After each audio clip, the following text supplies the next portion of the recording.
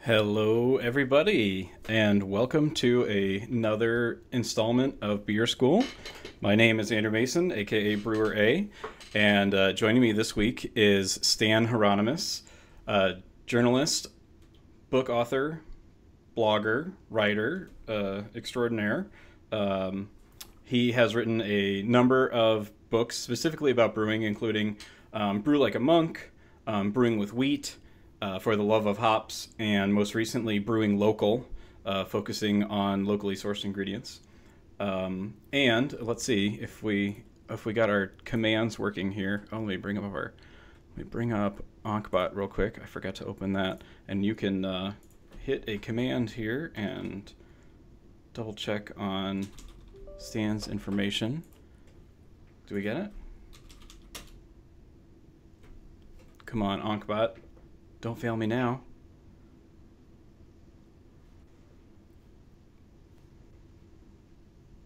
It's loading up. We'll get back to it. Anyway, I will make sure that works so that you can find Stan's blog and his books very easily. He's written some great books, as I mentioned. At the end of last stream, For the Love of Hops, The Practical Guide to Aroma, Bitterness, and the Culture of Hops. And kind of on a whim at the end of that last stream, I had mentioned, you know, it's harvest time. Maybe we can talk about hops next week, and maybe we can get Stan to come on the show. And sure enough, I sent him an email, and he was gracious enough to come join us. So why won't Ankbot be... All right, we'll worry about it later, but we'll get that going. But Stan, thank you again for joining us, and we're going to take a deep dive into hops today. We've talked about hops briefly in the Beer 101 show when we talked about the 4 main ingredients of hops, but because it is harvest time, I thought what better topic to discuss than one of my favorite ingredients in beer, hops. Stan, thanks again for joining us. If maybe you could tell us a little bit more about yourself. Oh, we don't want to spend a lot of time talking about me because a lot of hops to talk about.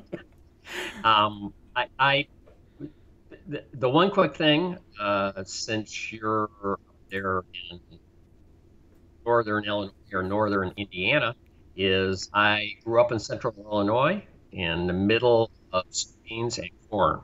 So I come from agriculture. I appreciate agriculture. And that's probably one of the things that cemented my relationship with and hop farmers. And again, chat as always. If you notice any technical issues, please let me know in chat, and I will try to jump on those right away because it wouldn't be a live stream without some type of technical problem. So, first of all, we've talked briefly before about what hops are. They are the flowering cone of a climbing vine, and they've been used for brewing for hundreds of years. But Stan, what made hops the preferred bittering agent for beer as we know it today?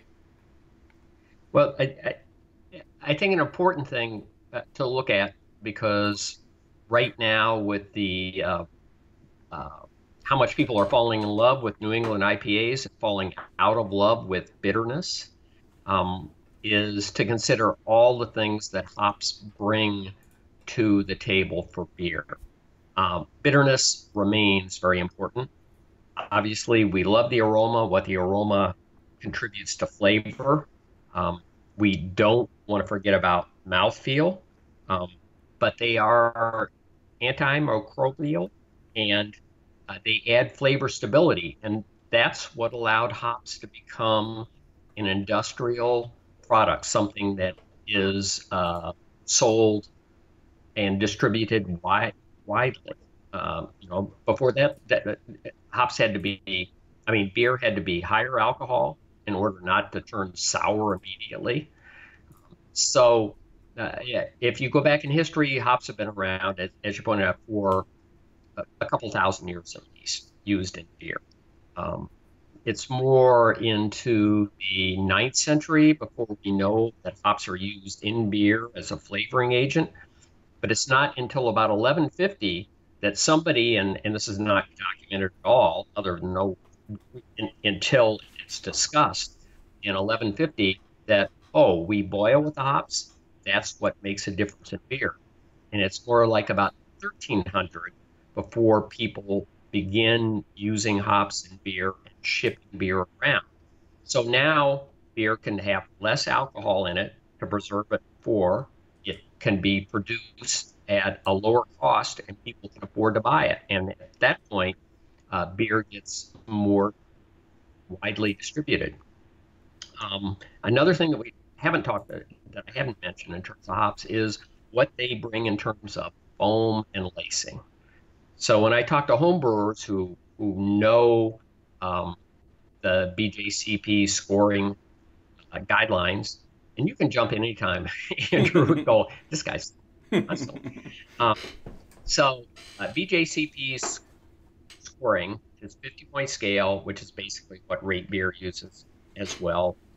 Your advocate is 12 points for aroma, 3 for appearance, um, 20 for flavor, uh, then 5 for mouthfeel, and then 10 for made up how I feel about it.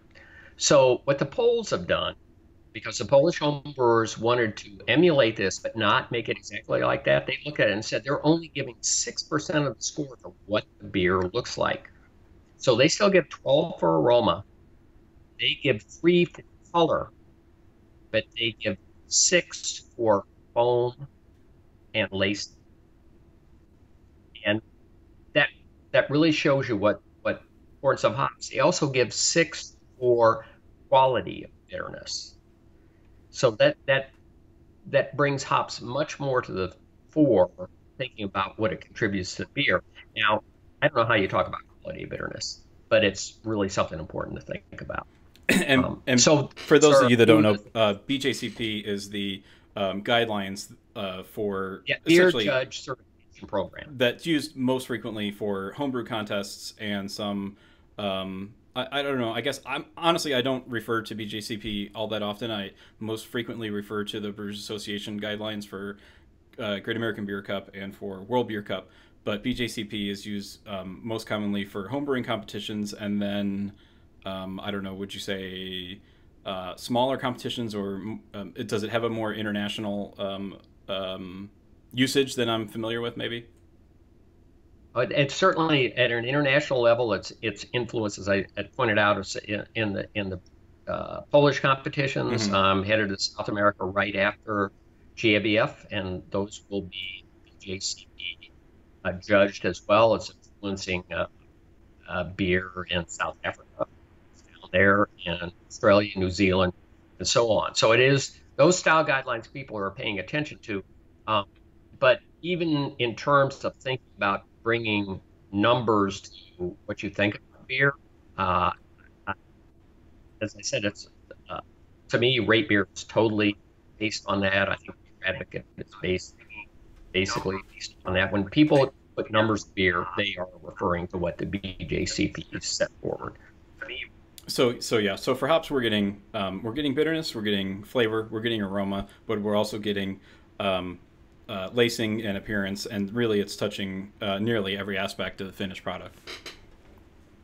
Right. And the part that which people don't necessarily think about from a brewer standpoint, it is, that you're able to deliver a product that isn't sour 4 days down the road.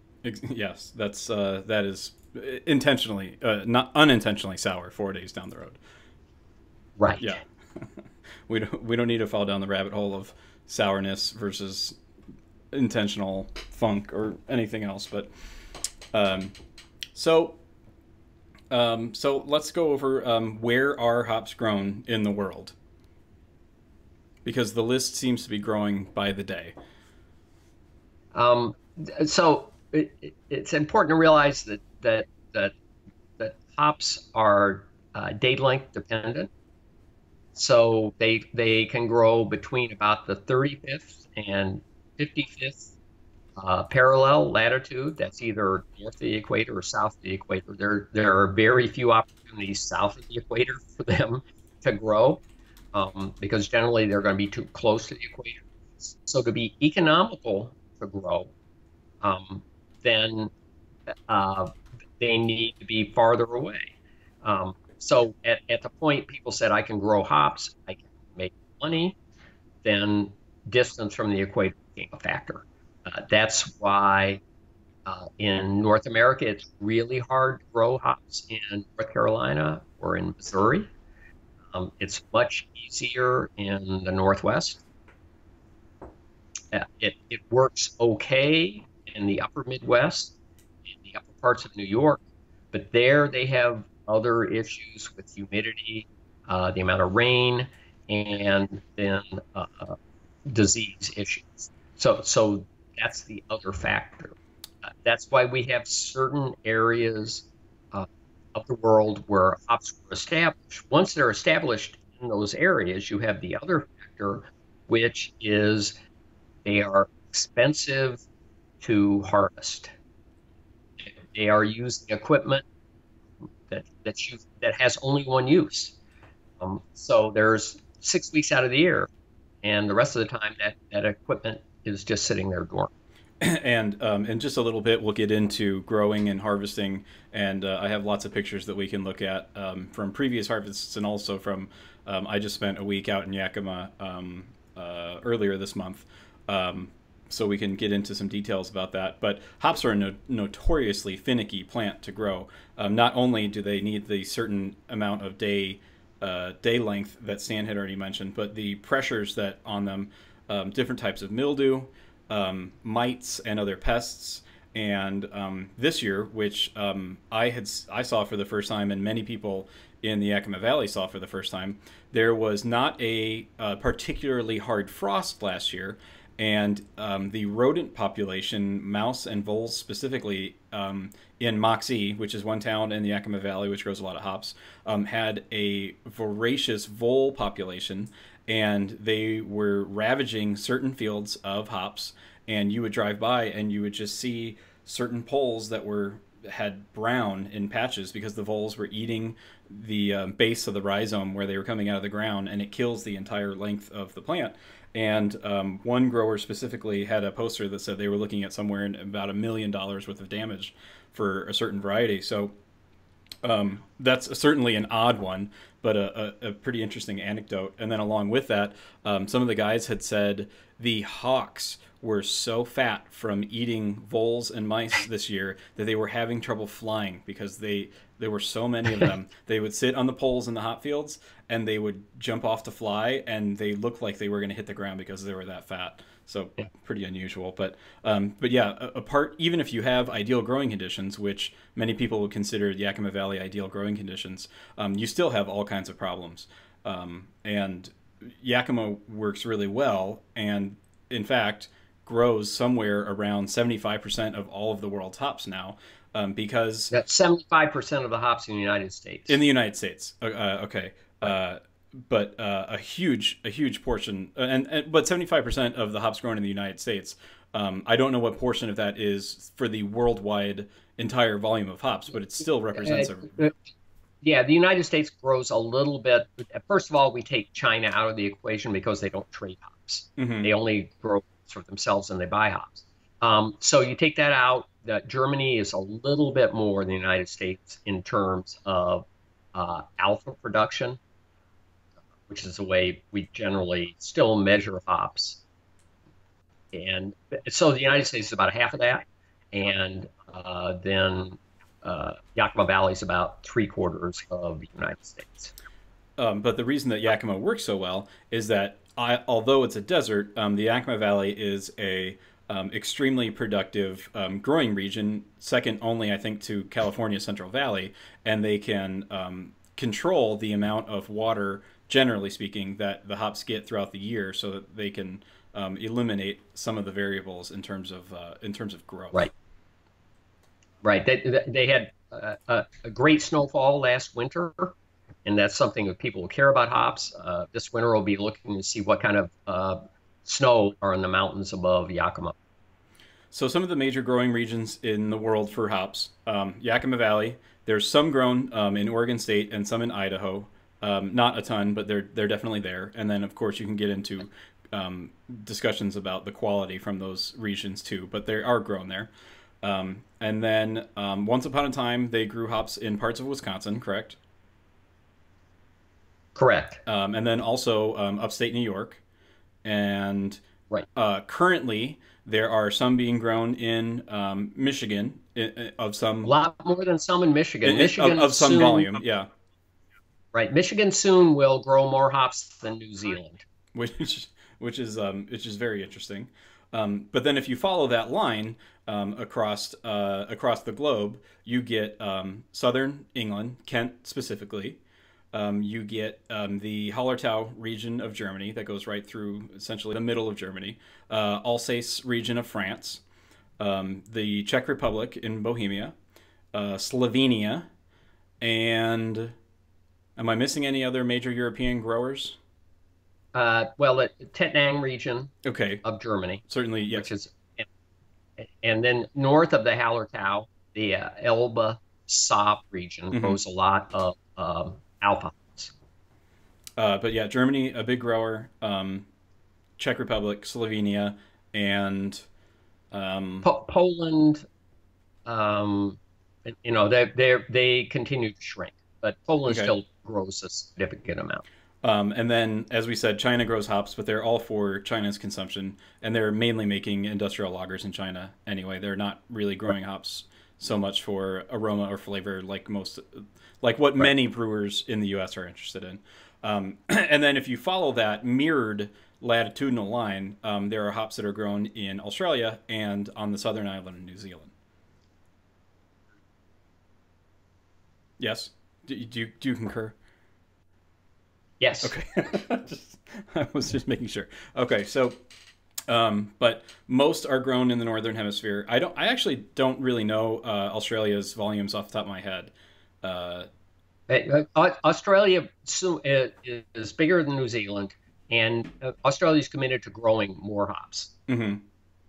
And are they growing? I know they're growing a lot of Galaxy, but I don't know what other varieties that they're cultivating. Well, of course, Galaxy, they continue to amp those a lot. Um, and Enigma is another one upcoming. Okay. So that they want to continue. I mean, uh, they are basically a subset of Barth Haas. Okay. Yep. So they recognize right now there's a lot of interest in what we refer to as aroma, Yeah. and people will pay a premium for aroma, and therefore they want to deliver. So I guess we should explain for those that are not as aware. Hops typically are broken into two major categories. One is alpha, which essentially are bittering hops, and that's treated almost like a commodity, or is treated as a commodity by many people, where you have a crop and it has a certain amount of alpha, and much of that is not even used in any kind of plant form. It gets converted into a syrup or an alpha extract, and those are used for bittering across industrial brewers. Or I mean, we use alpha extract in our brewery too, but it's many people would not even care what variety it is. It's just bittering for Alpha. a number. It's alpha for a number. It doesn't matter where it comes from. You're growing a hop so that it has the most potential bitterness that you can get out of it as possible, so that you can yield the most alpha per acre or hectare as you grow your hops. But then the other major family, which most American brewers are interested in, are aroma or flavor hops, and that's what's driving our segment of the industry to be, I think, more involved in the agricultural part of of growing hops, which in many years previous we have either been shut out of or have not really had as much of a voice in.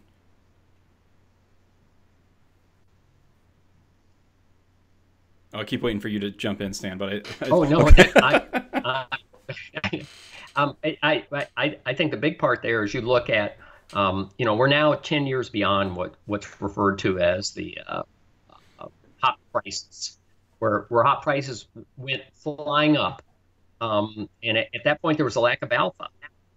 And so breweries around the world who who produce most of those industrial lagers that you don't really taste hops in at all, but it's an important product to them. So they are using um, 2 to 3 ounces of hops per 31 gallons per barrel, as opposed to an American craft brewer. On average, they use 24 ounces per barrel. That's on average. Uh, and and American IPA, dry hopped American IPA, is going to be between 60 and 120 ounces per 31 gallons. So that really changes. When you think about the volume involved, it's an immense difference. Well, in 2007, people couldn't get the alpha. They would buy all those other hops. They would buy Saaz hops, which they couldn't, but they would buy Cascade hops, um, and just turn those into alpha.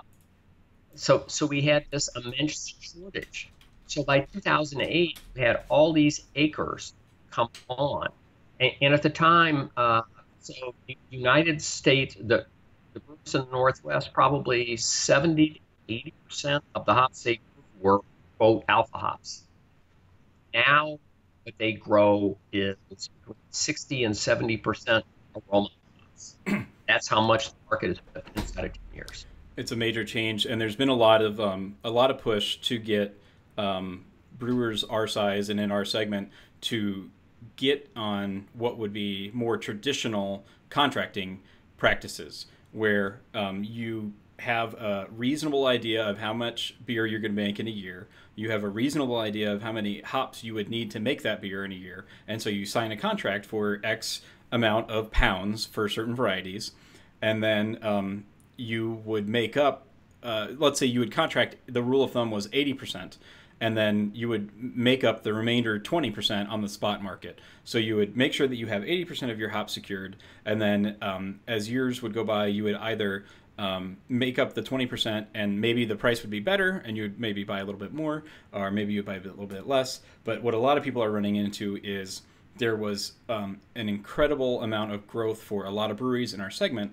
and they committed to buying extreme poundage of hops, and they were contracted so long now that things are slowing down for some breweries, that they are finding themselves in a lot of trouble because they have committed to millions of dollars of hops and they don't necessarily have the need for them now. So what you're seeing now is a lot of people trying to restructure contracts or sell hops on secondary markets, and so things are very interesting right now. But let's jump back into a little bit more about being grown and processed, because a lot of this is actually really important. We've looked at some of these pictures before, but let me bring these back up. Let's see how well this is going to work. Here we go. So this is a cross section of a brewer's cut of hops. So when you go out to selection, probably in the Yakima Valley for most of the people in the U.S., you are typically presented with some version of this. Excuse me. So these are a whole bunch of different cuts from baled hops, and they are supposed to be a representation of a certain lot. And a lot is usually somewhere around 10 to 15,000 pounds of hops, and the purveyor is giving these to you as a representation of what that volume of hops should be to fill your contracts that that you've agreed to buy these hops in advance. And so you go around, and depending on the variety that you are picking or that you're filling your contracts for, these ones you can see say Centennial on them. You have all of these different lots of Centennial, and then you go through and evaluate, usually by rubbing and doing a sniff and trying to pick out what either is the most true to variety for you, or maybe what hop would fill would be most true to brand if you have a beer that has a specific characteristic to it. Here is a picture of a truck with a whole bunch of cut hops in the back of the truck. And then actually, you know what? Let me jump to a field before we get to the processing. That might make a little bit more sense. Let me open one more right here. So I think that the hop processing is super interesting because it's different. Every farm that you go to, everybody has a different way of processing, and everybody has a different way of harvesting. And let's see, how about, here we go. Okay, so this is a field of hops. So hops are grown on these about 20-foot tall strings. Is 20 sound like a reasonable number? That's in Yakima. That's correct. Yeah. Okay. In other parts of the world, maybe different sizes. Yeah, you're going to be in Germany's going to be 7 meters. Okay. So that's more like 23 feet, except in Tettnang where it's 8 meters. Okay. And so these are hops growing in the field, and you can see the cones on the vine, or the vine right here, rather. And let me jump forward. I've got a lot of pictures from harvest this year. So I was touring around with SS Steiner, which is a big hop purveyor, and they have a unique way of harvesting where they have a combi harvester, basically. So whereas a very traditional way of harvesting and processing hops is to have a tractor go through, cut the bottom of the bines, and then have another truck come through and cut the tops and lay them into a truck, and then take that entire volume back to the processing facility. What Steiner does is they have a combination harvester. So as it's coming out of the field, it's already essentially starting to get picked. So they have these trucks that they manufacture for themselves. Here's the tractor with the bottom cutter on it coming through, and it cuts the bottoms to free them so that they're basically just hanging only from the top at that point, and slices the bottoms. And then the harvester comes through and slices the top. And as it's getting pulled through that big orange harvester right there, there's like fingers inside of it that knocks the cones off and strips most of the vegetation out. And that gets dumped out into the field as mulch. So they don't even take all that stuff back with them. So this is getting fed in, and there's a couple people here operating it. And then there's this truck here, and their system with this harvesting, they say, holds something like 5 times as much cone volume and hop volume to take back to their processing and separation facility that you would find in a more traditional way of harvesting. And then this is what an empty field looks like once it's harvested. So as we jump forward here, this is my coworker, Caitlin, our head of sensory. I have a bunch of videos. Oh, let me go. This might be easier if I jump back to the other pictures now. Here, let's do this. All right, so this is a more traditional way of doing it. So here's the truck with the cut bines, and they're going to get loaded up. In this case, there's like a rail system, and they get fed on and pulled up along this giant rail and fed into the picker portion of it. And this picker right here has big metal fingers that spins around and knocks the hops off, and there's a conveyor on the bottom of here. And then as the cones come off, it's also knocking off leaves and other vegetative matter, and that all has to be separated because brewers don't want to buy stems and seeds and everything else. They want to buy hops. So they have these what are called dribble trays, right? Dribble trays. Right. So the dribble trays are successive conveyors that are on an angle, and they move at a certain speed. And because the hops roll, and because they are a different size and and density than the other material, they'll fall down the trays, and then all the other leaves and everything get separated out. And this is done over and over and over again to try to clean everything up as they go into the kilns. And then real quick in chat, Shoot asks, how long does a typical hop take to mature from growth to harvest? So when do hops usually get strung up? I guess it's going to be different in different parts of the world, but as the rhizomes start to poke through the ground, when do they actually get strung up on the strings? Well, in Yakima, you're going to start training them. It depends upon the variety. Some of them will wrap around that string almost on their own. Mm-hmm. Some are pretty persnickety. Centennial would be an example. And so somebody has to come through with their hand and wrap them around the string. And that's going to start in May. And so you expect those hops to hit the top by the solstice. And then they're really going to develop the cones after that. But those last few weeks before harvest are really when they develop. The lupulin comes out in the oil. So within a few days, that's what really changes the hop, and that's one thing that people are only beginning to figure out now. Yeah, and we'll dive into that a little bit more a little bit later, because when you get to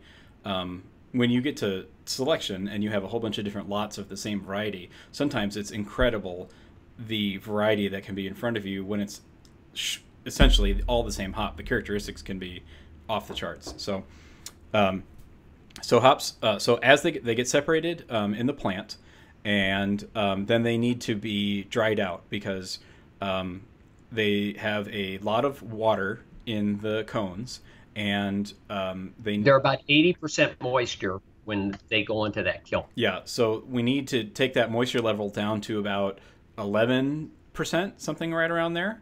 So that's a lot of.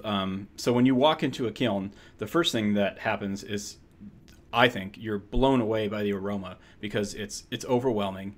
And then number two, it feels like you're walking into a hop sauna because the air is completely saturated with humidity, because they have these enormous horsepower burners that are blowing hot air up through the bottoms of these beds to try to drive out the moisture. And so the hops come in and they get pushed in these kiln beds, and there's an arm that feeds them evenly across the bed. And then let me jump back to the other pictures too from this new one, this new season of hops. I've got some cool stuff in there. Let's see.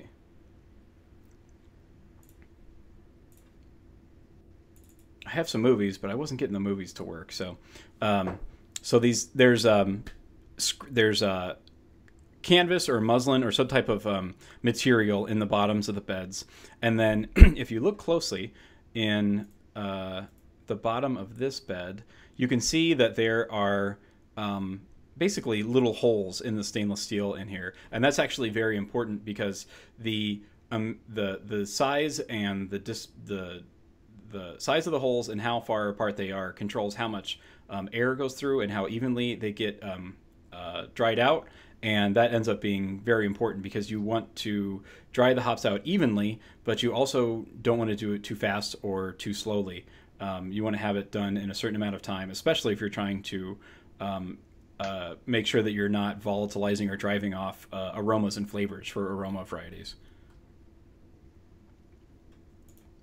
So beautiful, long, green beds of hops. One thing I point out here, this is a system. This is the U.S. way of doing things. Certainly, yes. Always the caveat. It's not the way hops are dried in Germany, for instance. Mm-hmm. It's not the way hops are dried in the Czech Republic. So that everybody has their own way of doing it, and their own way of preserving potentially more odor compounds, which eventually to a. So the U.S. way, once the hops are dried to a very specific moisture content, the fabric that's on the bottom of the bed has eyes on it, and they get connected here, and they get rolled up on this tube, and they go down to this conveyor to the cooling floor. So once you get down to the cooling floor, you have these really large mountains of hops, which is always really fun to see. And then from here, they, depending on the processor, some people would bale them from this point, and then send them to coolers, because the other really important part here is that the reason the moisture is one of the other reasons that the moisture is so important is that if hops get too dry, they will spontaneously combust, and they have spontaneously combusted and caused big, extremely dangerous fires. And the higher oil content and typically the higher alpha varieties are the ones that they're most worried about catching things on fire, which is super scary. So the almost every purveyor that you go to will have people checking hop bales 24 hours a day, with a some type of humidity or a density meter to check the percentage of wetness in the hops, but then also radar guns. And then the USDA is also on site when the bales come in to the coolers to do their own third-party testing to check on things. And then some purveyors will bale the hops and then pelletize them. And then one in particular doesn't even do the baling. In most cases, they will take these hops straight from this cone form and put them through a hammer mill and pelletize them right away. So everybody has a little bit of a different way of processing stuff. And then from here, let's see, let's go back to the bales. So these are bales of hops. So these are typically about 200 pounds, I want to say. 200 pounds. Yeah, 200 pounds. They're supposed to be. 200-pound bales. And so they drive around with these really cool forklifts that have special attachments on them to squeeze. Like you'll see dudes squeezing like two hop bales vertically and one on the top, and doing all this like fancy forklift truck driving. But many hop growers or processors will store these bales in coolers until their pelletization plant is free. So most hops are not going to be pelletized right away. Most are going to sit in a cooler for any number of months until they get processed. So this is the form that they're in for quite a while for most places. And then to get them in those bales, this is a picture of a baler. So it's a vertical, basically a hydraulic press that drops should be 200 pounds of hops into here, pushes it down into that square format, and then as they are lifted up, the canvas bags, or in most cases now they're not. I don't even think they're using canvas; they're using some kind of poly bag, but they get sewn up and then go on their way from there. But they have, as you're driving around the Yakima Valley, you'll see trucks with hops on them, and you'll know right away what's on them because they are stamped with a variety, and then they have all kinds of other lot information and other details to them. So that's how they're grown and processed. And then from here, so from the bales, when they do end up going to a pelletization plant, they get pushed through a hammer mill to make them into a fine powder, and then they get pushed through dies to make them into like what look like little rabbit food pellets. And those are, in most brewers' opinions, the easiest way to handle them and the easiest way to use them in the brewery setting. Some breweries are set up to use whole cone hops, but in my opinion, it's pretty rare to see that. There are some breweries that are specifically set up to use whole cone hops all the time, but you really need special equipment, and it's really kind of a giant pain in the ass to store bales of hops like this in your brewery, and then to haul them out and to use them. Even a mini bale, which would be a fraction of this, is still a giant pain in the ass to use. So most brewers are using either pelletized hops or some other type of downstream product. And then as we talked about different processing, this is a Peralt picker, which is a newer generation. The Peralt family is and jump in at any time, Stan, because you probably know more than I do, but the Peralt family is a legacy hop growing and processing family in the Yakima Valley. And thank you for the host, Chewy. they have their own equipment that they designed, and this is the front end of their picker. So instead of the Steiner picker that we saw in the field, which is like a combination harvester, or that other one that we looked at, which was a more traditional style, which I think was a Wolf picker or a Donhauer processing facility. This is the It was a Donhauer. okay.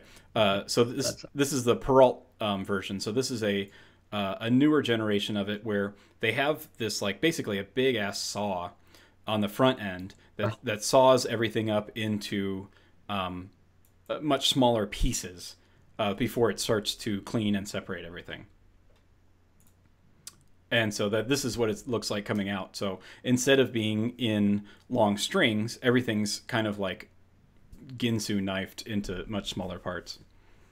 And then it goes through the cleaning of the dribble trays and separation. And then as it comes out more, as you get farther down, you can see it's mostly cones and much less other vegetal matter. All right, so that's growing and processing. So we talked a little bit about bittering in terms of how hops are used in brewing, but how about how are hops being used now? What are some? I mean, we don't need to get super deep into technique, but maybe just cover some basics on when you're actually making beer. What's the difference between putting a certain hop variety in at the beginning of a batch of beer versus the end, or dry hopping? And let's touch on some of those basics real quick. But in terms of bittering, what you're doing is you're adding hops during the boil because it needs heat to what we refer to as isomerization, and that converts the alpha acids into isomerized alpha acids, and that's when they become bitter. The alpha acids themselves are not bitter. Isomerized, they are bitter.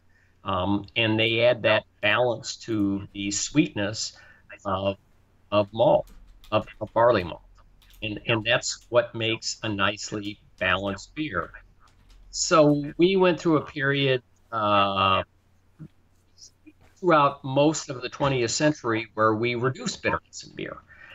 So by the time you got to Sierra Nevada making beer, beer was mostly insipid, but insipid on the side of sweetness.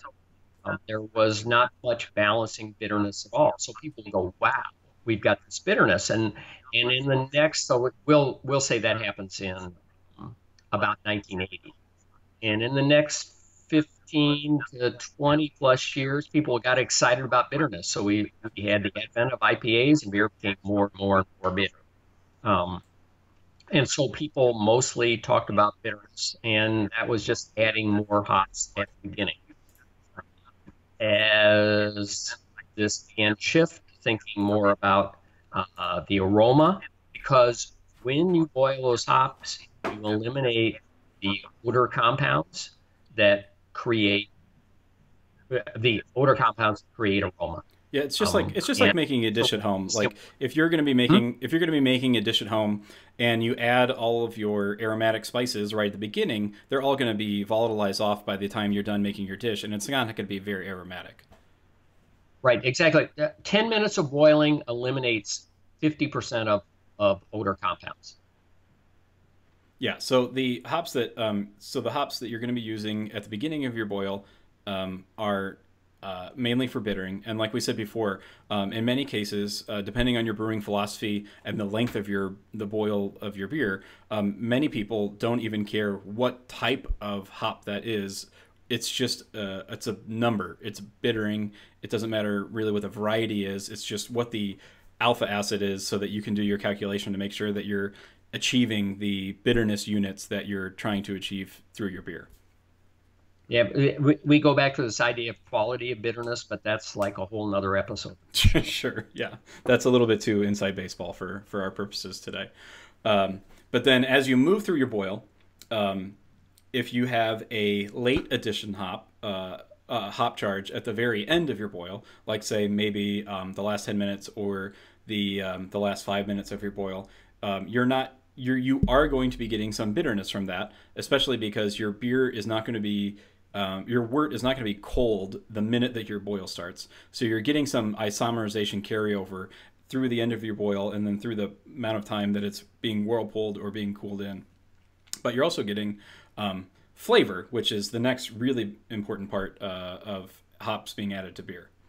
And so flavor is a little bit more nebulous than bitterness, because bitterness, you have a number. You have alpha acids, and you can do a lab test at the end of your when your beer's done, and you can say, look, this has this number of bitterness units in it. But flavor, we start to get into the qualitative. So now we're getting into a little bit more of the nebulous cloud.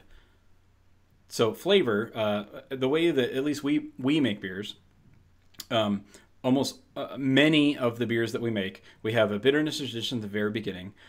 Some beers will have another addition right at the end of the boil, maybe the last 10 minutes of the boil. But most of our beers have a whirlpool addition. So our beers in particular have an 80-minute boil, and then they get pushed into the whirlpool, and that's where we're adding another really big charge of hops to get flavor and aroma into the batch, because it's going to be sitting on not quite boiling wort for about a half an hour to 45 minutes as it's resting for a little bit of time and then getting cooled into the tank.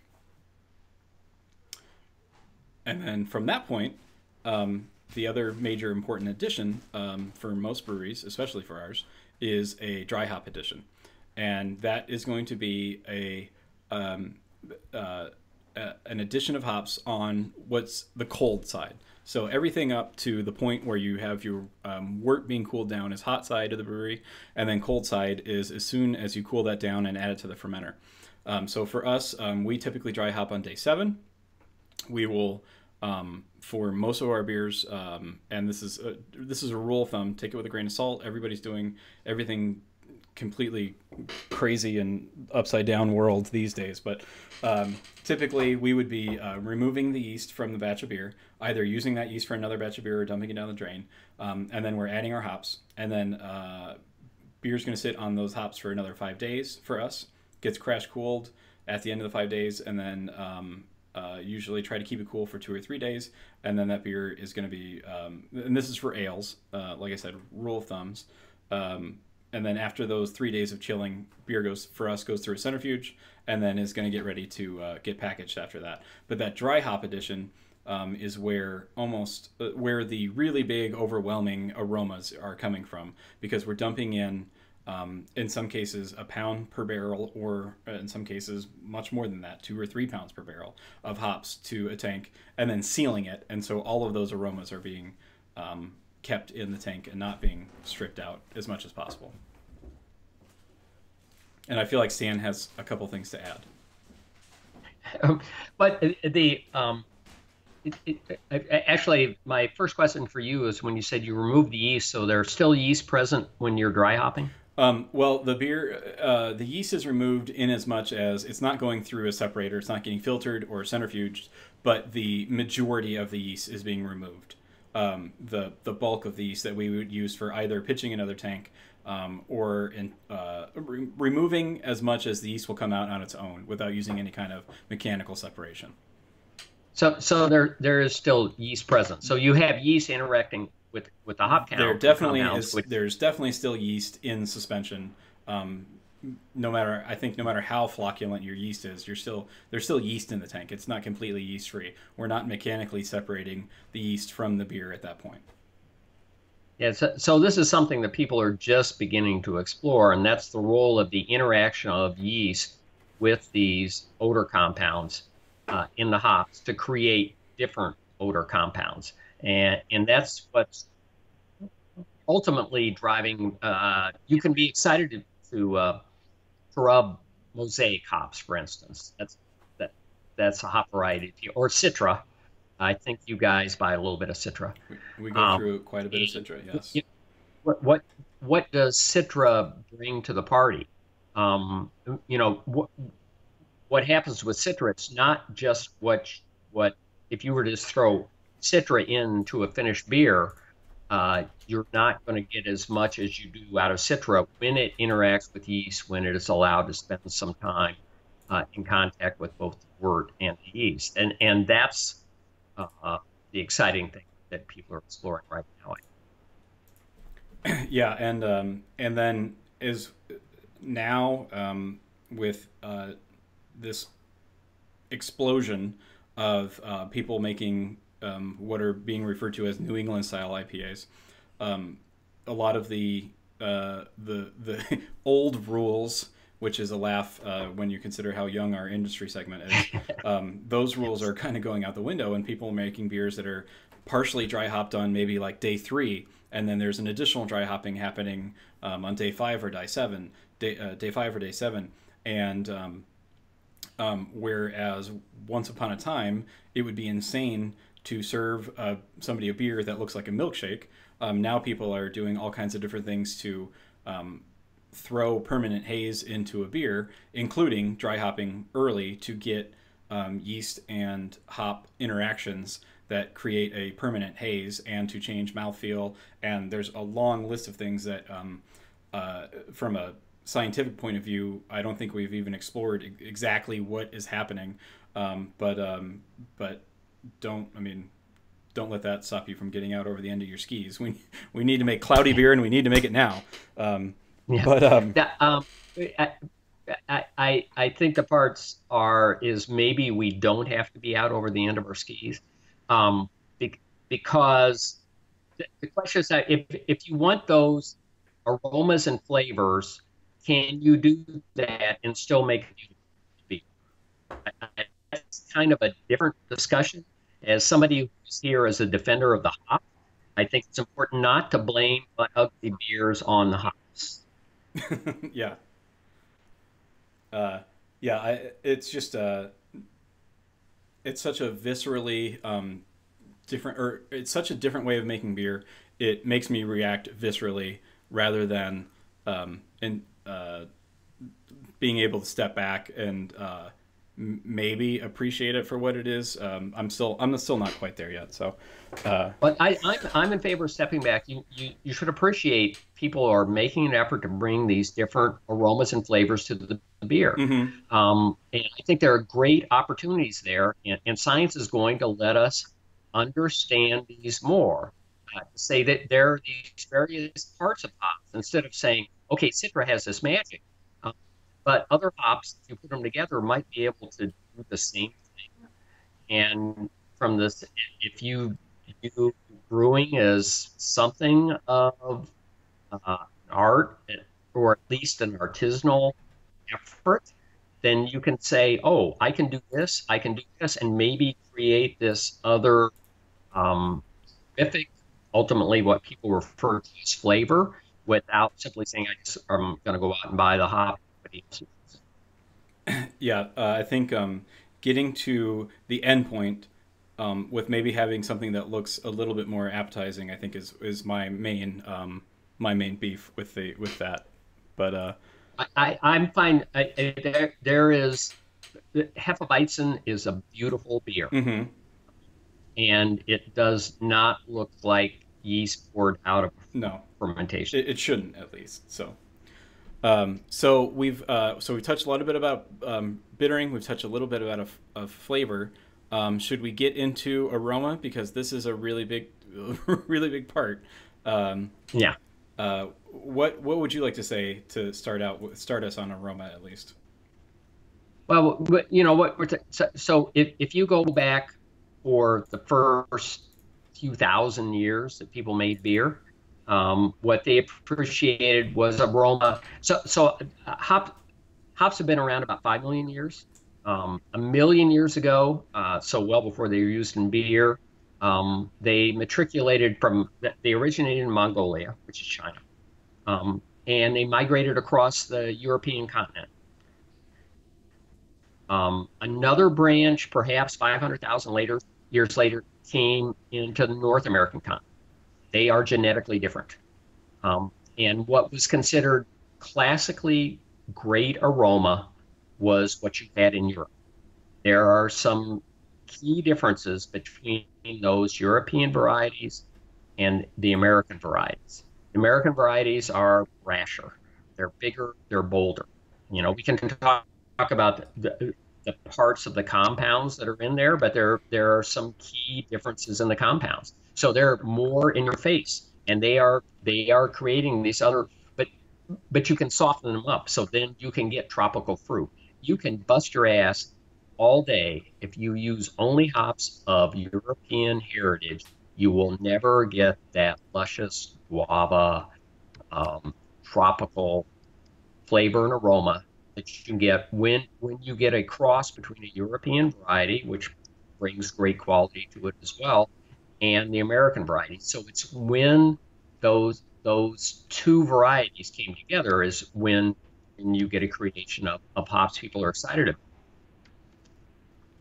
And in traditional brewing terms, we would discuss noble hops as the ones. What are there? There are five noble hops, right? Maybe you can. Well, I think a tricky thing is, first of all, it's not too traditional because the term noble hop was actually invented in the 1980s by people selling hops. Well, I was only born in Um, 1983, so I mean that. yeah, so that's your entire lifetime. Um, so I think a good way to talk about it is land race varieties. And the land race varieties, actually, we can look at the way they're genetically linked. So those include Fuggle and Golding out of United Kingdom, Sazer type hops, and Sazer type hops include Saz, Tettnanger, Spalt, then Hersbrucker and Strisselspalt, um, and then of course other Sazer type hops, which are like Lublin out of Poland. And those are ones that persist today. Um, so if you're excited about Styrian Golding, we do not need to go down this rabbit hole. I apologize. But if you talk about Styrian Golding is really a Fuggle. And so we can go back to Fuggle in the United Kingdom and say that's what it is. So those hops have uh, um, they are they will never offend you. You can have them over for tea at 4 o'clock in the afternoon, and they will be perfectly polite. And so yeah, those varieties. So yeah, those are varieties that have been cultivated for I don't know Hundreds of years. hundreds of years. Whereas the hops that grew essentially natively in North America for many brewers traditionally were so offensive that they were never used or never crossbred into breeding programs until I don't know when, the 60s or the 70s. When did Well, they actually begin. Okay, so the first breeding program begins at Y College at the beginning of the 20th century, and there E.S. Salmon recognizes that he wants to bring in something different, so he gets a wild hop from North America, and that will give him a hop with more alpha. That's what people wanted was more alpha, and therefore we give it more bittering quality. They only wanted to use it for bittering. They did not like that aroma. They referred to it as Manitoba because it came out of Manitoba, or American tang, um, and it was offensive. It smelled of ribes, uh, and and people simply did not care for it. But they would use that hop at the beginning of the boil because it's better for bitterness. and ribes are like a black currant kind of a character, right? Black, Yeah, exactly. which is very interesting because that would I think black currant is often associated with Damascus, which is a specific hop characteristic, which in many modern hop varieties is it could be very sought out or could make a very interesting hop profile. Uh, and Right. it's always so interesting to see what is desirable at one point in history versus what is not desirable in other parts of history. Um, the one thing I wanted to touch on before we go too far is so you have these landrace varieties from the continent, you have the American varieties. Where does that New Mexico Neo Mexicanus variety fall in on that scale? or New that Mexicanas tree or that are family. well, that they're those are the North American hops. So you're backing up to what would be the family of that Manitoba hop that was crossed Okay. um, with English, either a Pugler or a Golding. Because that is a super drought tolerant variety. I mean, the stuff that they have found growing now in the desert Southwest, you have these wild hops growing, and hops grow. I mean, they still grow all over the world. I remember even when we were in Tuscany 5 years ago, there are hops But growing all over gardens and fence rows, and they're just wild. They're nothing that you would I don't know where they came from originally, if they were cultivated and they spread, or if they just happened to be there. But you still, if you look for them, you can find hops growing all over the place, not for, growing agricultural purposes, but they're just there. They exist. They're a hardy rhizome in some respects. But those characters from the North American varieties, um, and we'll get into this a little bit, I think, in a little bit. But the holy grail right now for breeders. So here, let's take one step back. So there's dozens of hop varieties that are available to growers and to brewers right now, and they're grown all over the world. And all kinds of different hops have different characteristics. But to bring a new hop to market is an epic endeavor, because um, the way that things are done now, typically, or they have been done for the last I don't know how many years, you take two hop plants and you make a cross, but in order to hedge your bets, you're making tens of thousands of crosses, because you're trying to get hops that are resistant to all kinds of different pressures, whether that be mites, whether that be mildew, whether that be drought resistance. There's all kinds of different things that they're bred for. So they make thousands and thousands of crosses. They stress them to see what does well, and they expose them to these different pressures to see what is going to get out of those steps. And that's a couple years of testing. And then from that point, they start to try to grow them in the fields and see what happens well, and if it's agronomically realistic, if the cone is a good quality, how many cones there are on a plant, how dense they grow, etc., etc. And then if it can get past that point, then they start looking at alpha and flavor and aroma. And at that point, you're already 6 to 8 years in. You're not even to the point where, like, oh, this might be something that somebody wants to use in a beer. It's just, we've done all this work just to see if we can grow this, because growers are not going to plant or grow some variety no matter what it smells like if they can't make money off of it. They have to harvest a certain amount of bales per acre. So they go through all of these different steps, thousands and thousands of crosses, all of these different tests, and then they start worrying about, does this smell nice? Does this have high alpha? Because the thing that you hear from many growers is you don't want to fall in love with a hop until you are allowed to fall in love with it, right? You don't want to fall in love. It doesn't matter if it smells nice. If it's not agronomically sound, it's garbage. So they go through all this work, and then when you get to year 8, 9, 10, and you start growing them in larger quantities, if they are promising, then you get closer to finally bringing that to market and letting brewers play with them and see if it's something that they're going to want to buy. So this is a crazy long process. You're looking at 9 or 10 years to come up with a viable new variety. And that's adding on to this huge long portfolio of whatever brewers already have available to them and what they're looking for. So the Holy Grail is getting into the genetics, all of this, and figuring out if they can get the markers for assigning DNA to what are the desirable properties for all these different hops.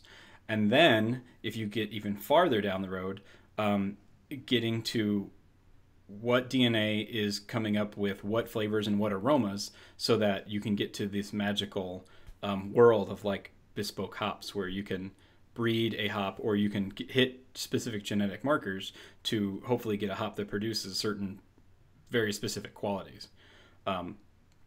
So we're not there yet, But all the breeders that I've been talking to in the last couple of years are working towards this, but it's a massive undertaking to try to associate DNA markers with positive characteristics, and then going down that road.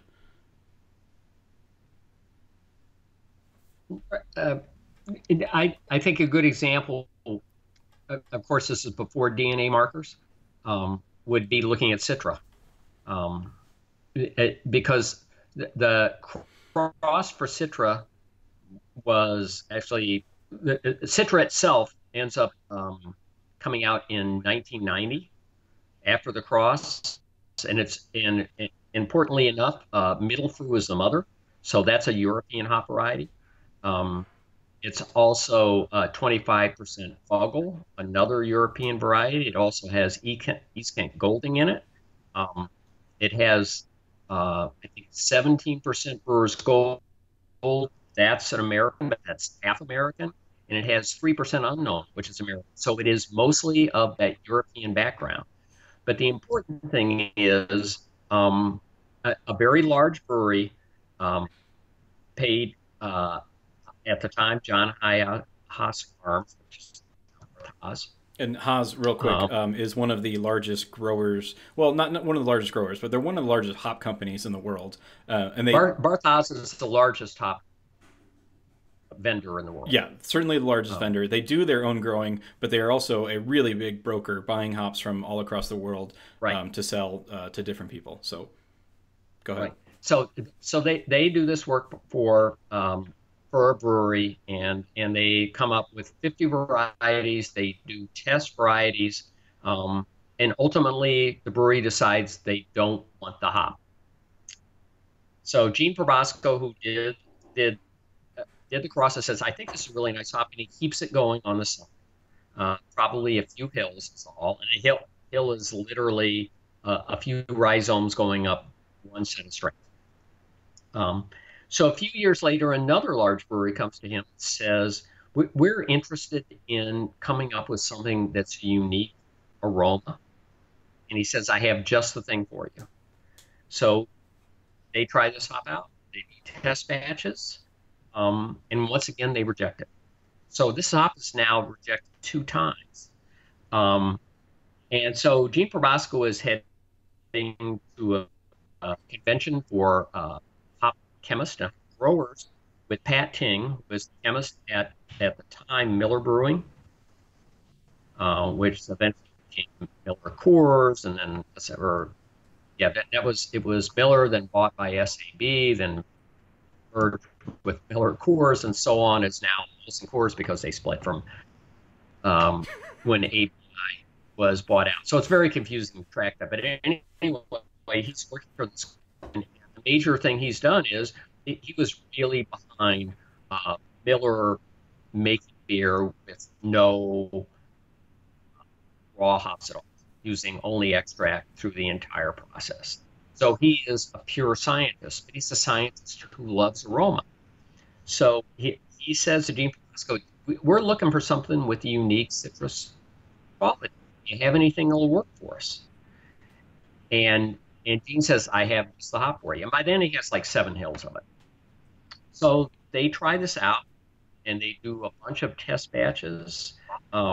So in Milwaukee, Miller Coors has a pilot brewery for their pilot brewery, this really tiny system. And so they would make these only literally several gallons of beer. In Pat Ting, they're making basically a double IPA for this guy. And he really loves this hop. They test them throughout the process, and eventually Miller says, it's good. We can't imagine a product this working. By now, it is 15 years later from the first time this hop has been bred, but he's rejected throughout the process. And they began putting in the hands of a few brewers, including Widmer. So Widmer in 2008 in the World Beer Cup with their Pale Ale, which at the time was called like X, and I forget the number because this thing had several different numbers through its life, like X108. They win a gold medal in the World Beer Cup for Pale Ale. And at this point, Deschutes, Sierra Nevada, and Widmer now fund growing this out to a larger amount. And it's released in 2008, and it becomes an overnight success. Of course, that's 18 years after it was originally. People say this is the aroma we want now. Now, of course, what everybody wants now is Citra. or some other variant Time, of.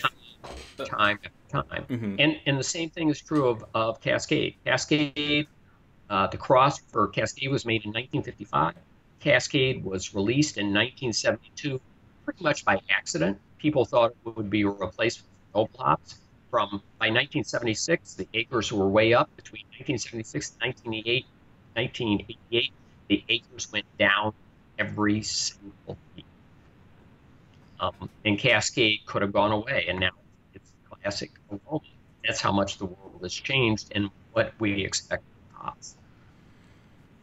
Yeah, it's a long straight trip on some of these varieties, but Yeah, it is one of the highlights of my year when I get to go out to the growers and go through their experimental fields, because they are typically of the three or four big growers that have breeding programs out in Yakima. They usually have somewhere between 5 to 10 varieties that they have that are close to graduating to that next step of, let's see if this is something that might be commercially viable. So every year you get to go out and they'll put out, either they'll have samples for you or you'll get to walk through the field, depending on when you're there and when the hops are ready. And you'll get to walk through and see these different hops that sometimes have insanely beautiful characteristics.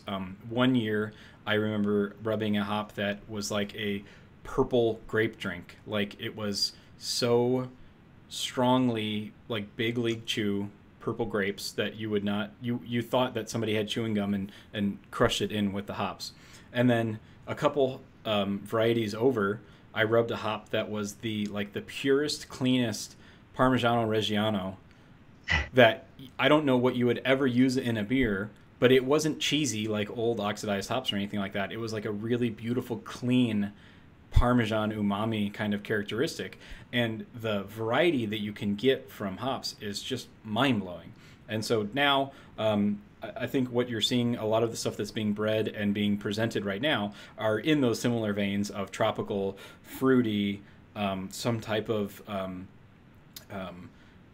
I don't know, marriage of different tropical or hoppy, something in that family of mango or coconut or vanilla, or something that's bringing out those characteristics. Those seem to be the varieties that many brewers are interested in. One that we rubbed this year, excuse me, it took my coworker and I a while to put our fingers on what we were getting, but we ultimately decided on a cedar chest that had leather in it for a long time. And that sounds like a really unusual way to describe a hop, but it ended up being almost precisely what we were smelling. And it wasn't negative in any way. It was very pleasant. And there is one hop compound that has those types of characteristics to it. And the grower told us that, yes, this one has a really high volume of that chemical compound in it. So it's really cool when you get to see those kind of things. And it's, I mean, I guess it's not super surprising, because hops are related to cannabis, right? They're in the cannabis family, and the variety that you can get from those plants obviously is incredibly huge too. So the compounds that are in there are really interesting. It's getting the plant to express it is the difficult part. And then the other important thing is, so aroma.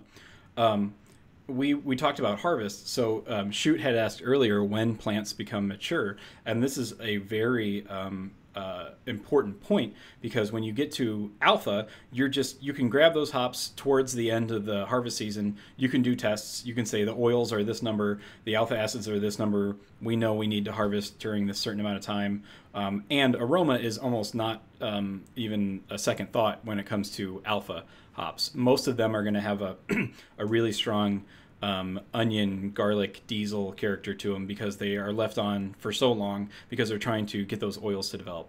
when it comes to aroma varieties, the time when they are picked is crucial because it's a really small window in most cases. And once you go past that ideal characteristic for that one hop, it starts to bleed into that onion garlic characteristic, and then you've just spent an entire growing season growing an aroma hop that does not have a pleasant aroma. Right. Well, I think an example is not a U.S. hop, but it's Nelson Sauvin from New Zealand, Mm-hmm. which is that's basically the most expensive hop in the world right now.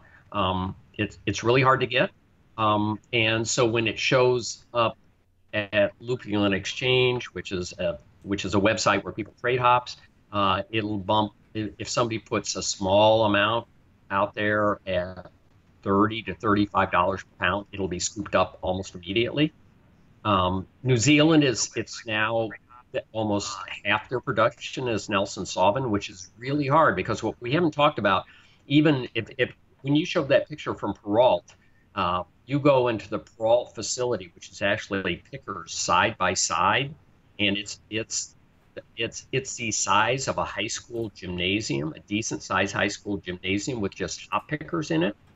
Um, and it is gigantic, and it makes you how hard you begin to realize what a small window you have to process these things. It's very expensive to build a hop picker. Those side by side hop pickers at Peralt Farms are both more than $1 million a piece, and you get to use them 4 to 6 weeks out of the year. So in New Zealand, for them to pick all the hops in New Zealand, it becomes very compressed. Nelson Sauvin needs to be picked inside of 6 days. And that's the hard thing to get the maximum out of that hop. So that's really what it comes down to.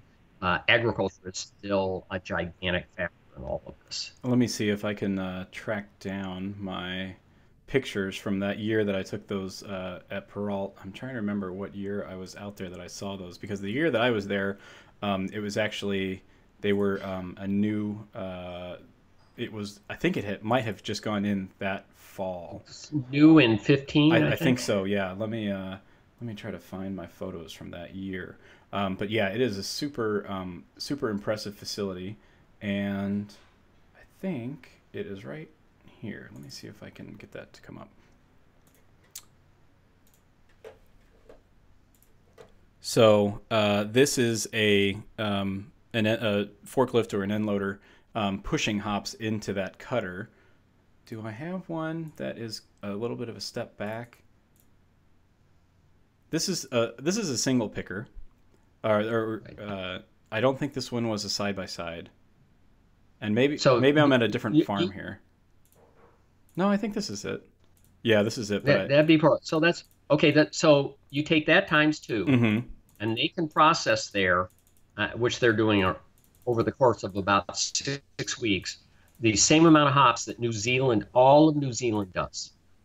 They process more hops there than all the Nelson Sauvin in the world, and they're Yeah, doing this over the course of a month. In the case of Nelson Sauvin, they've got 6 days. we can. Yeah, Um, so we can see this a and little bit side by side right here. yeah, there you begin to see a little bit of this type inside. It is massive, but it's also not super efficient in terms of use throughout the year. Yeah, and then the other important thing is that the we spoke a lot about rule of thumbs, but the amount of acreage that's being put in Yakima right now is crazy, and nearly every about 5,000 acres that gets put in needs another picker and processing facility to go through all that, because Right. everything is so time sensitive. You can't just take it to your existing facility because you already have acreage taking up that picker. So Right. if you want extra acreage, you need to invest in all of this capital for everything else. And so, like we had mentioned before, hops are being grown in more places now. Like we said, there's a lot of hops in Michigan, but I could not tell you how many emails we get from a mom and pop farmer in southern Indiana or some other part of the country that says, "I'm thinking about growing hops. What do you want to buy?" And we generally politely tell them we are not interested, because even if they grow the most gorgeous hop in the world, there's no way that they can invest the capital into processing those hops in their extremely small setting, and there's very little chance that even if they grow a super nice hop, that it's going to get to us in a usable form that's representative of that what it was in the field. And so it's a it's an extremely difficult business to break into, and you really have to do your numbers before you dedicate yourself to it. Let me see if there's anything else. But yeah, when you go to Peralt, I've heard a number of people describe it as the essentially like the Disneyland of hop processing, Mm-hmm. because they really have a beautiful facility, and they spend a lot of money on things. But um, let's get. Actually, we've talked a little bit about hop compounds, and I know you have a couple slides. Maybe we should get into the slides. Sure. So we have, let's see, did you want to start with hop oil? Yeah, be good. Okay. And I'll go full screen on this. So here we go. So this chart, these are some slides that Stan shared with me. And let me see if I can change the. I think I'm missing a little bit of the picture on there, but let me edit. Well, that's all right. I could real quickly when people in the past, of the hop oils, a very large percentage of the hop oils are hydrocarbons, which boil off almost immediately. More recently, there's been more focused on the oxygenated compounds, which can be up to say 30%. And then in just the last few years, less than 10 years, beginning to look at those sulfur compounds over on what would be audience right, Mm-hmm. which are only less than 1% of the hop oil. So an important thing about the hop oils, when you think about over time, we talked about the landrace hops. For the landrace hops, say a Kent Golding or a Sazer hop, are going to have between 0.5% to 1% of the hop will be hop oil. More recently, when we have these new varieties, which are bred and also have an American background to them, say Hopsteiner's Eureka, which is a new hop from them, that can be up to 4% oil. So it can have four to 8 times the amount of oil than, say, a Sazer has. So a lot of brewers are just looking at the pure, how much oil does it have? That's all they want. They're asking, how much oil does it have? But some research at Oregon State University, which is totally the cutting edge of hop research in the world, basically, they go to the other part, which you need to understand what the quality of the oil is as well. So I'm just saying something that makes it a little bit more complicated. So to walk through real quick, like, because I can talk like 7 hours about this, is beginning to understand. People were focused on the oxygenated compounds. When Citra first became popular, researchers at Sapporo Brewery in Japan, which recently became the owner of Anchor Brewing in San Francisco, as a matter of fact, they looked and they said they looked at the makeup of the oil compounds in Citra and said it's really high in linalool and geraniol. What else do we know that's really high in linalool and geraniol? Well, as a matter of fact, coriander is. So they conducted experiments with coriander, replacing the hops that they would use in a beer with coriander, and then they compared the two. And what happens is you take those two compounds together, linalool and geraniol, you put them together during the brewing process. So they are interacting with yeast, and they create another compound. That compound is known as citronellal, which can be found in hops, but at very low levels. Create more citronellal. It gives you, no surprising, if you grow, for instance, for garden citronellal plants, which you can take those leaves and rub them on yourselves, and you will not smell like beer or hop, and it will keep mosquitoes away. Um, so, it's a really citrus smelling. So it created more of a little bit of a lime quality, and it began to give you some of that same tropical character as the Citra hop did. It also gives you a lot of coriander flavor, so that's kind of the downside. So it can smell a little like the hops, but it still also smells and tastes like coriander, which in itself, if you're sensitive to that, and it is one of the most divisive aromas there's going. I happen to be among people who are sensitive to coriander. So to As the me, you're the you don't like cilantro, don't like coriander. I do in that lower level. I love Allagash White, Okay. but when it's overdone, then to me it goes to celery and ham. But we could be on the verge of making a beer that keeps mosquitoes away. I think is what you're trying to get to, right? No, I actually wasn't worried about soup. I should be because I get bit all the time by and sometimes I can rub citron. Apparently, me and citronellal does not work with mosquitoes, Okay. as a matter of fact. I can walk in from the evening and I smell totally like a citra hop, and I still will get up the next morning and have bites all over.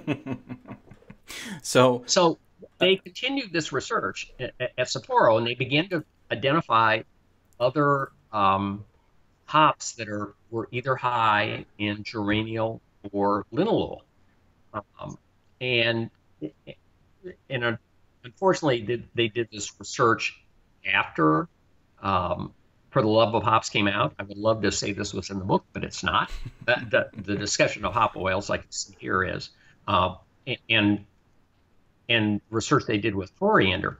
Um, but particularly talking mostly to home brewers and occasionally to commercial brewers as well, beginning to advocate what happens if you take a hop that's high in linalool, like the nugget hop, and a hop that is high in geraniol, like Chinook, and you use both of those in the whirlpool. So you retain most of that oil quality. You let them interact with yeast, and you see what you get. You are not going to get citra, but you get a different, unique, fruity quality that heads towards tropical. And this is all based upon the research coming out of Sapporo. Um, what what they've uh, taken a look at more recently, of course. So if you want to go to that next slide I showed you, I sure. sent you. Um, so it'll take us. I got the, So the slide. this is a spider So chart of Bravo, Cascade, Citra, and Mosaic. correct. And just real quick, if you've never seen a spider chart, this is a graphical representation of evaluating a hop. It can be, in this case, it is qualitative data, right? So somebody's sitting down and rubbing these hops, and they're saying it has. This is actually hops used in beer. Okay, so but this is okay. So this is people evaluating single hop beers. Correct. Okay, so these are people evaluating single hop beers and then assigning values to how much this beer is flowery, how much of it is fruity, how much of it is citrus, tropical, green, sulfur, brewed with a single hop in these four instances. Right. So you can look at those instances, for instance, and we have Citra and Mosaic, um, and you can compare those to Bravo, for instance. And Bravo is higher in linalool than the Mosaic.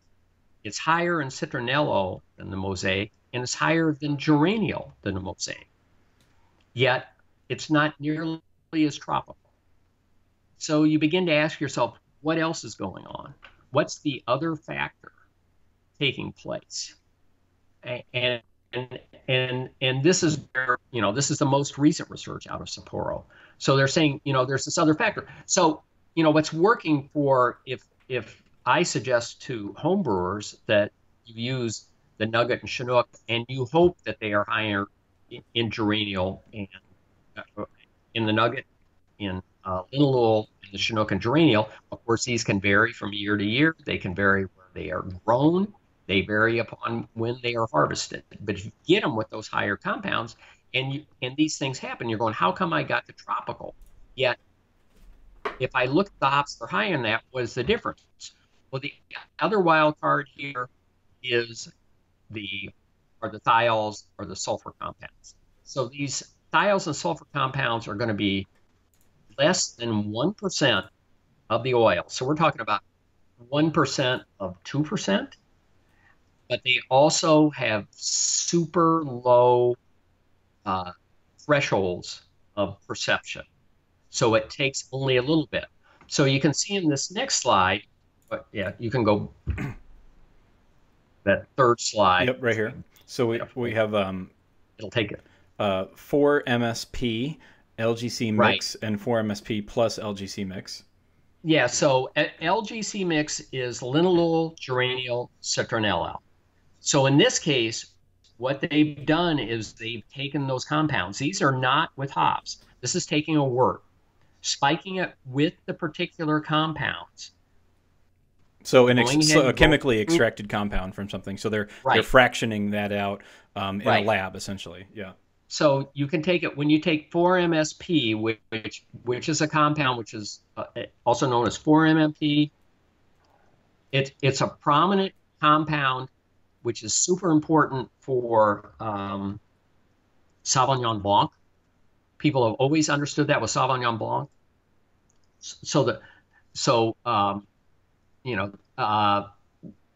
Vintners have been looking for 4-MMP.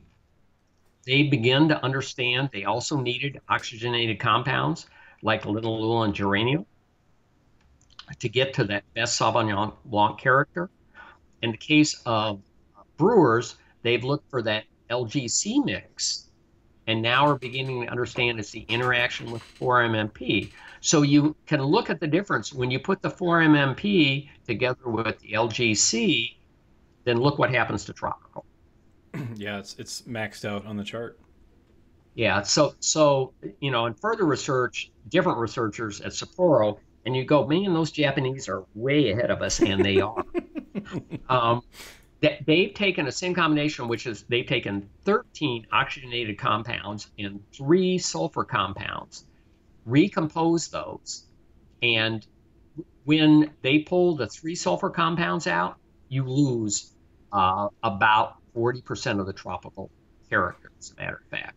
So as we begin to understand, saying, okay, I've got hops that are high in this, high in this, high in this, it will just give brewers a better idea of how to blend. Yeah, and that's really interesting too because this year when I went off our selection, one of our purveyors actually gave us GC or gas chromatograph or GCMS or however you prefer to think of it, detailed chemical composition of the specific lots for the variety that we were choosing.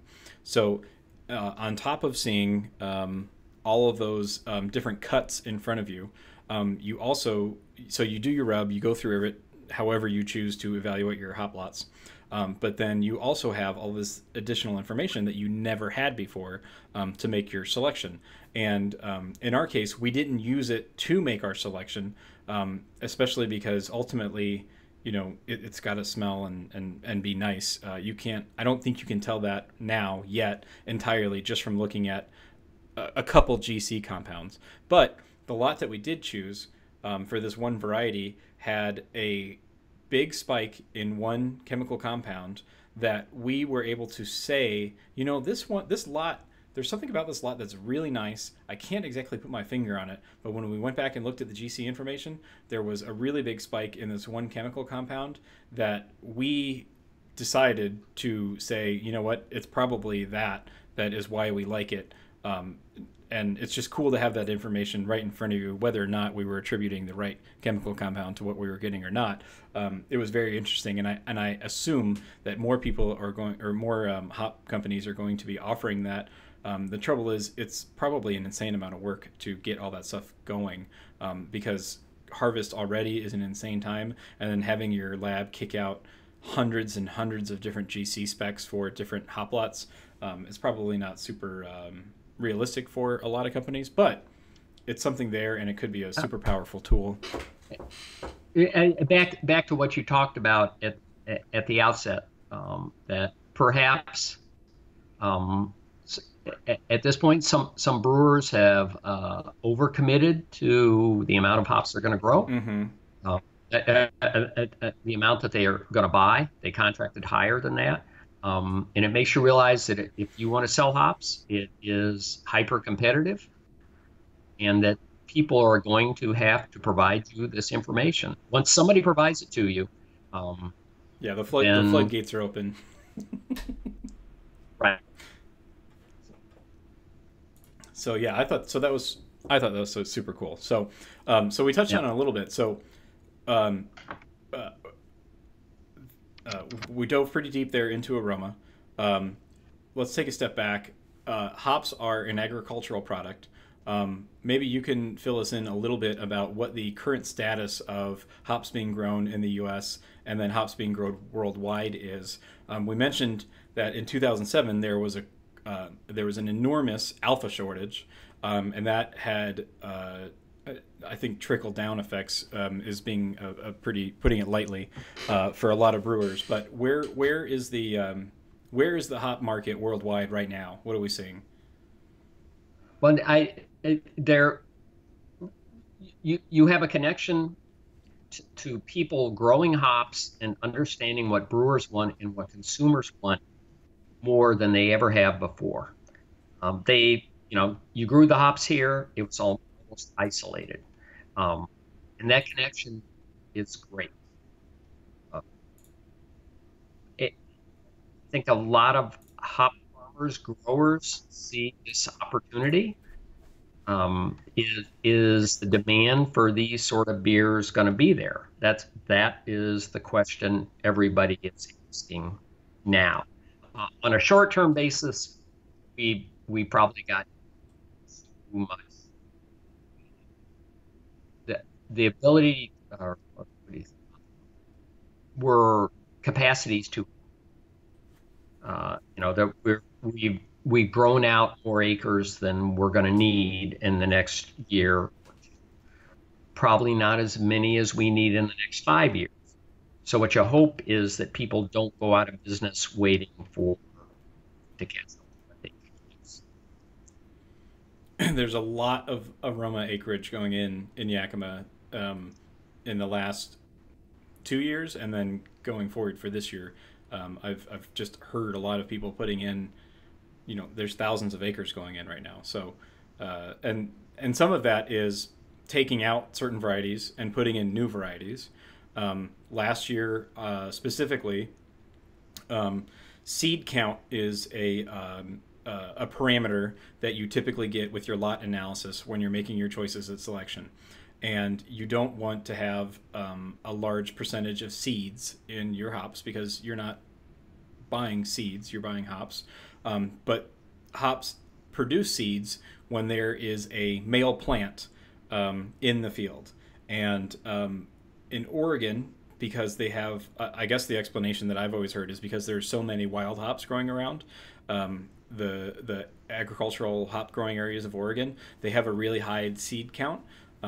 Last year, seed counts overall were very high because there was a lot of baby acres in, and when you have those baby acres in, sometimes you'll have some males in there, and that ends up throwing the seed count up much higher. But last year, or I think it was last year, it might have been the year before, we rubbed a hop a lot from Oregon, and they were gorgeous. They smelled amazing, but there was so much seeds that it felt gritty. Like you could feel it in your hands, like there were little bits of gravel in there. And so ultimately we didn't choose that lot. But one of the things that you'll see when they do all of this acreage switchover is that the seed count will creep up for a year because there's so many new plants going in, and you get some males in there that they have to the weed out. But usually it's too late by the time you don't find out they're males until they flower. So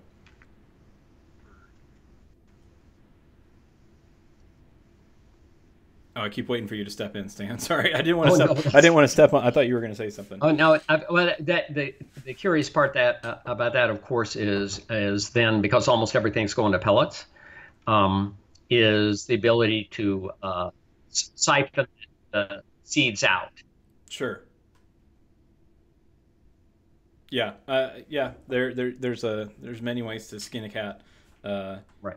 I guess I think it's just intuitively it seems uh, it seems like you don't want to pay for 2% of what you're buying being seeds. Well, no, because you're buying weight. Sure. That's yeah.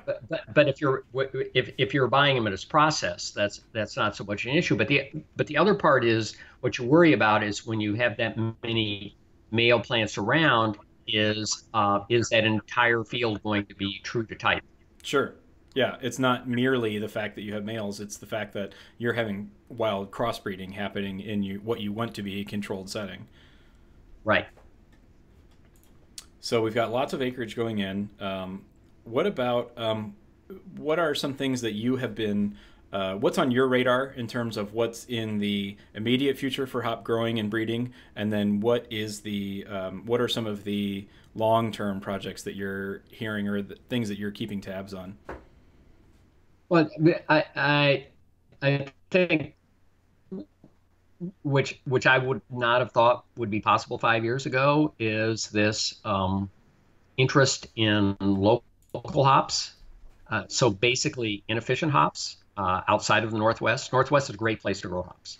Um, Michigan is trying to grow hops at a larger scale, but for instance, Indiana has several farms that they've got five farms who have the ability to make pellets. Um, in New York, you've got a lot more small farms. They're aided, of course, by their farm brewery license. So brewers get a break when they use New York hops, but it really doesn't make up for the extra expense, except if people begin to value saying this is a flavor I like because it's a flavor that's familiar to me and a flavor that is from my region. Now, what sort of legs does that have? I I can't exactly predict. I didn't have hop terroir on the outline for today, but There, there's no doubt there is hop terroir. hmm Of course, the important thing is terroir does not speak to quality. Terroir just means it tastes unique. hmm Um, but for instance, in Connecticut, there's one decent sized hop farm now in Connecticut. He has renamed his Cascade and Chinook hops um, to Concade and Con Hook, and they are very different. They do not Chinook in Wisconsin, Michigan, and Connecticut, and probably New York. I just talked to people about that.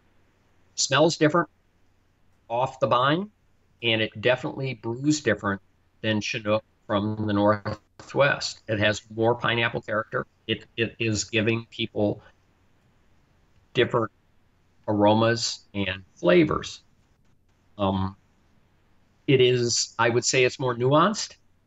And right now, we still haven't reached the point that what's new and exciting is not necessarily nuanced. Mostly right now, it is cloudy and murky. yeah, it's hard to make people excited about nuance. I guess that's But but you would hope down the road that that may be true. yeah. Hopefully that can be financially a financial goal for somebody if they're doing something really unique, making it not so they're not have to end up selling the farm because they just had a great idea instead of Well, in terms of can nuance be important? I would say that the ongoing success of the Saz hop indicates that there's at least demand for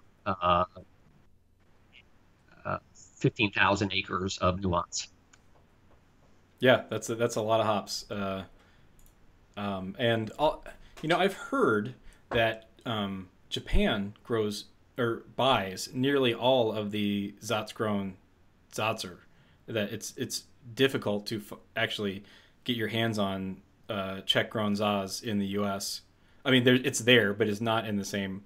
That the large majority of it goes to Japan. Yeah, Japan is very demanding and does buy an immense amount of the size. You're correct, and it's interesting. I mean, they just funded an immense study of figuring out what age of size plants uh, create generate the aroma that they want. Uh, so it's their willingness to spend money figuring out um, nuance is very impressive. What about things that you have, things that you've heard of, or things that you're keeping tabs on for uh, the future? Well, as you know, there's right now within the last year, you've got this immense interest in lupulin powder, um, which just allows people to pour a lot more odor compounds uh, in into their beer without putting all this other green matter. Where that goes, we're still going to have to find out because you're using uh, less than half of what is in a pellet. So what was in that half you decided not to use? And the lupulin powder, the first generation of it we used ended up, for me, being actually very difficult to work into our process in an efficient way. But one of the companies, or maybe the only company that's selling that, told me that they are going to making a pelletized version of that, so it should be much easier to use for people going forward. Because Yeah, the pellets are out now. I okay, just don't know how widely. I mean, in our limited use, I mean, take it with a grain of salt, but we did not see enough of a dramatic effect to justify the extra amount of work and the price difference. But I'm sure, I mean, the people that are using it that love it really love it. So, you know, It's it has greater value to people with that are smaller breweries that are less efficient. yeah, because if you're, yeah, if you can, if you can get just that sweet spot out of the hop of what you're trying to get, and you can take out all the vegetative matter, then that's definitely an important play for a lot of people. Um, how about that's kind of it. We decided not to do any beer tasting for today, mainly because it's there's so many beers out there, and finding beers that showcase one single hop variety it's not super easy to get a beer that's nationally available. The one that I always point people to is Sierra Nevada Pale Ale, because if you want to find out what Cascades are about, that is the easiest, most consistent, delicious way to get a beer that's really just a showcase for Cascade. But finding two or three others is not necessarily that easy, and for many brewers, it's actually really kind of a roll of the dice to dedicate a beer to one hop variety. Bell's Two Hearted uses Centennial, and that's really they buy a ton of Centennial to make that beer, but that's not necessarily nationally available, so we didn't go for that. But the one of the issues is hops are an agricultural product, and if you have a beer that is dependent on a single hop variety, if something happens to that variety, or if say for Amarillo, Amarillo is a hop variety that when it first became commercially available, widespread, it had one characteristic, and because there was only one grower who didn't license it out to anybody else, um, in many people's opinions, the quality of that went down over the years, or the quality changed, and uh, people became less dependent on it, and kind of that variety kind of got hamstrung in a lot of people's eyes. So it's hard to consistently make beers with something as finicky as hops can be. So we didn't do it. Yeah, I would say in the case of Amarillo would be really interesting going forward. The parts are first of all, it does come out of patent soon, and it's a patented hop. Um, but right now it's also being licensed in Germany Mm-hmm. and Michigan. So you'll begin to say, what's the difference between a German-grown Amarillo versus a Michigan-grown Amarillo versus an Idaho-grown Amarillo versus um, back to Toppenish, the Mosh farm is where it was found and where it was grown, and grown only on that farm until 2012. Um, There and is one maybe other you'll begin grower to that I heard was compare going to be growing it in the the Northwest, but and like one more than another. mhm. uh, but yeah, the other part is it's like I said, it's an agricultural product, Right. and um, if you have something that is that specific, it's very it can be somewhat dangerous to dedicate yourself to a variety specific characteristic because if that character changes, then you've either got to find a way to blend hops to get that same characteristic or stop making the beer. So we didn't do any. But I think that's that's how brewers manage to that's job security for a brewer who understands how to blend hops rather than simply saying I can just go out and buy this one thing.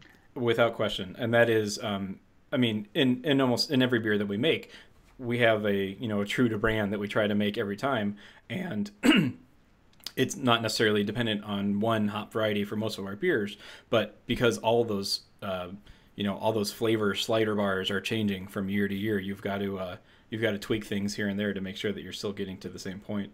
Um, uh, and now I lost my train of thought.